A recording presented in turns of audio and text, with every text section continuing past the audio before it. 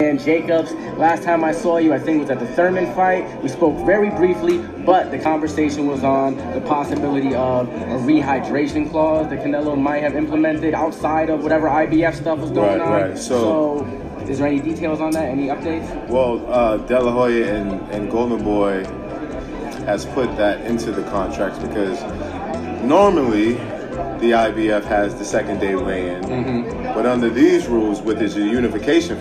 What's going on, guys? Your boy Boxing Facts or Fix. I need you guys to do me a favor, hit that like button, hit that subscribe button, hit that notification icon for more videos like this.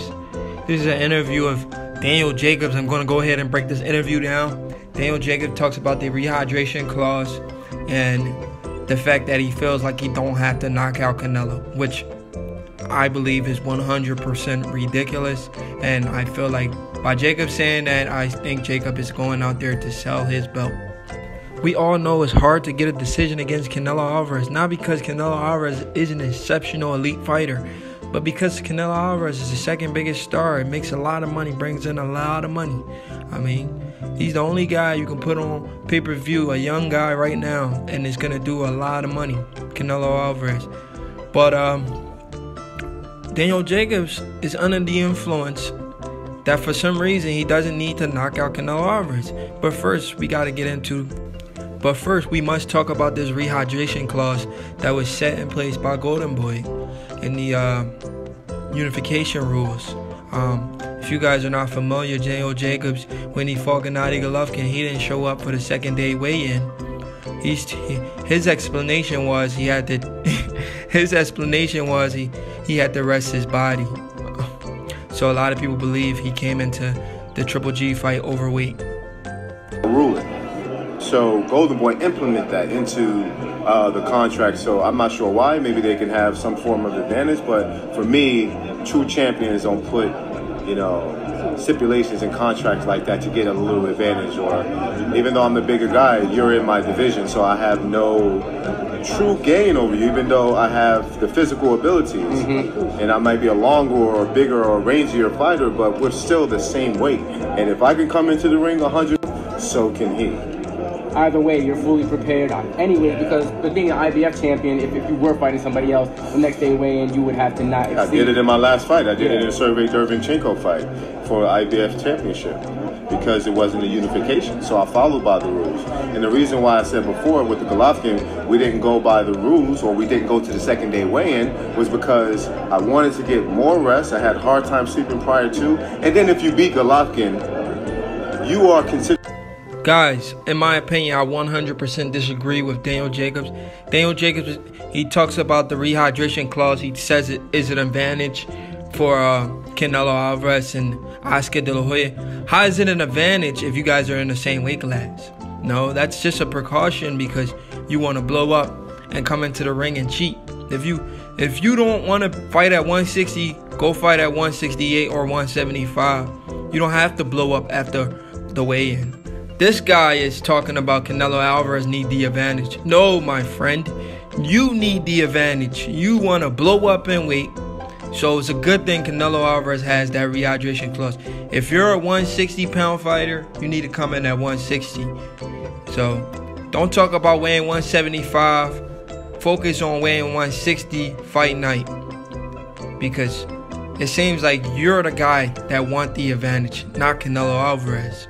You already have the advantage on size, reach, length, all of that. You have the advantage. I don't know about skills. I think Canelo Alvarez is the much better skilled fighter. He's faster. And in my opinion, he might be a heck of a lot quicker than Daniel Jacobs.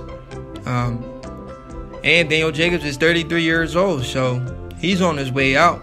Canelo's only 28 years old. He has a long way to go. And so what people also don't realize is that you have to pay sanctioning fees. And fighting for 5 belts, I mean, certain percentage, you can do the math, it's a lot of money. So for me, it was a lot of things combined to make me make that decision. It wasn't to get that wasn't even my mentality. I wasn't even thinking to get a physical edge or to gain more weight. That wasn't really what I was thinking at all. I was just thinking I can get more relaxed, I don't have to get up at 7, 8 o'clock in the morning to do a second day weigh-in. I can just eat healthy and get ready for the fight. And that was my mentality. I hate the fact that it created all this controversy, but at the end of the day, I'm a fair fighter. I've never cheated. I've never, I play by the rules. Okay. Let's just say it like that. And I'm gonna make sure that May 4th, Cinco de Mayo weekend, when that bell rings, I'm gonna put everything into my hands. Speaking of which, playing by the rules, a lot has been made about Canelo. So Daniel Jacobs is trying to convince the audience that he plays by the rules.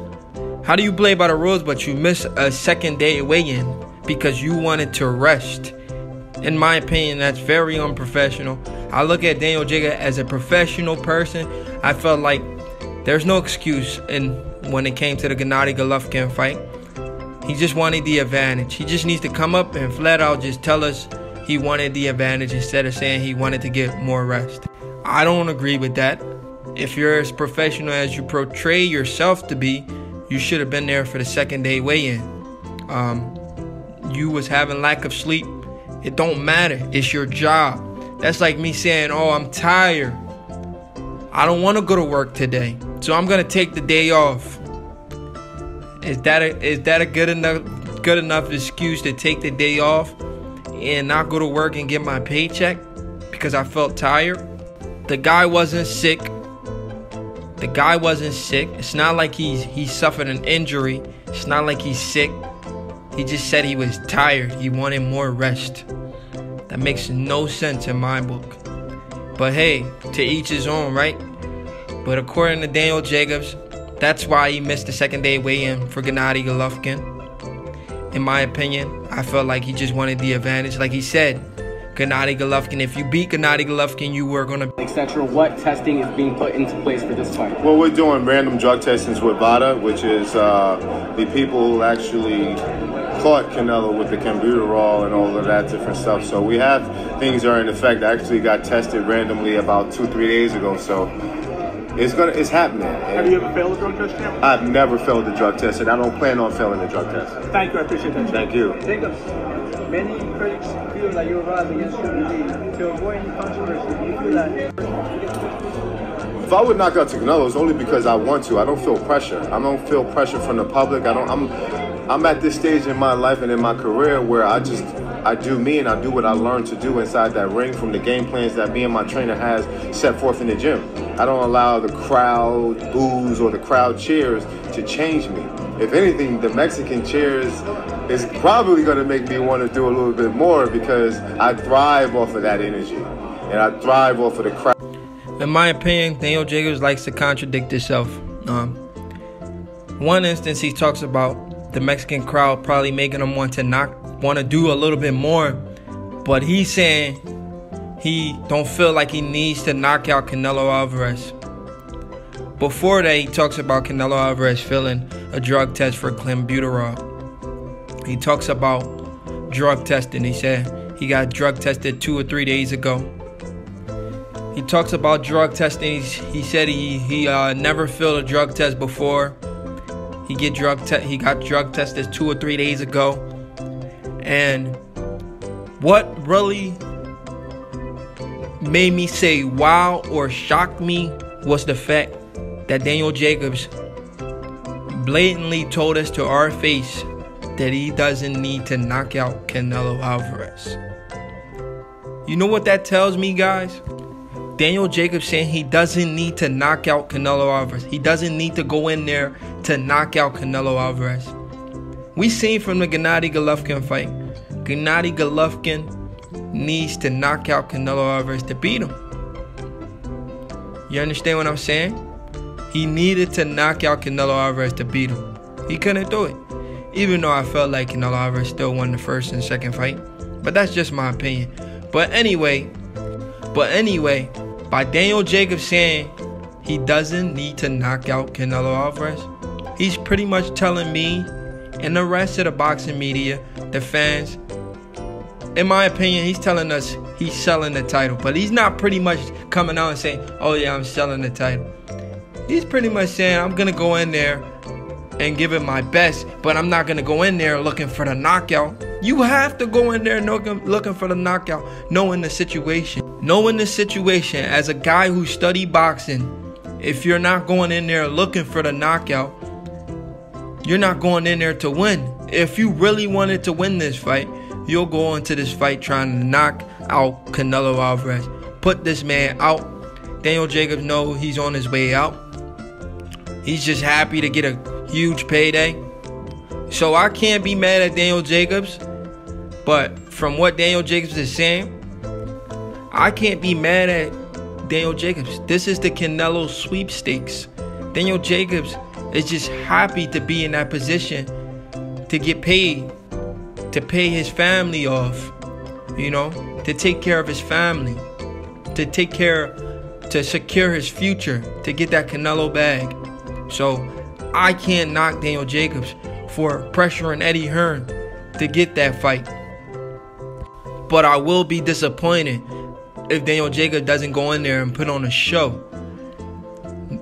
Now I know from Daniel Jacobs, his own mouth, from what he has said, that he knows he's not going to win this fight. And he's just going in there to do his best. That's what I'm getting from Daniel Jacobs. But I will be disappointed in Daniel Jacobs if he doesn't give us a good show. You know, the outcome, or it's not going to change my momentum or my game plan. How do you envision the fight? Do you see yourself as a counter-puncher or the aggressor coming into the fight? How do I envision the fight? You know, it's kind of hard. It's really hard to say how I envision the fight because Canelo has shown you different sides. If the man can't tell you how he envisioned the fight to go, you know he's not too sure about him winning. Because he's not winning if he doesn't knock out Canelo Alvarez. We all know that. So he needs to go in there and knock out Canelo Alvarez so there can't be no controversial decision. In my opinion, there won't be no controversial decision. Depends what Jacob shows up. But in my opinion, I got Canelo Alvarez winning this fight convincingly. Maybe by a late TKO. I don't see anything Daniel Jacobs bringing to the table that's going to convince me that he has a shot of knocking Canelo Alvarez out, especially from the way he's talking. I just don't see it, guys. If you see Canelo Alvarez losing to Daniel Jacobs, leave your comments in the comment section. But I'm going to give you a warning. Do not bet on Daniel Jacobs. You're going to lose your money. But do me a favor. Hit that like button. Hit that subscribe button. Hit that notification icon for more videos like this. Canelo Alvarez wins this fight.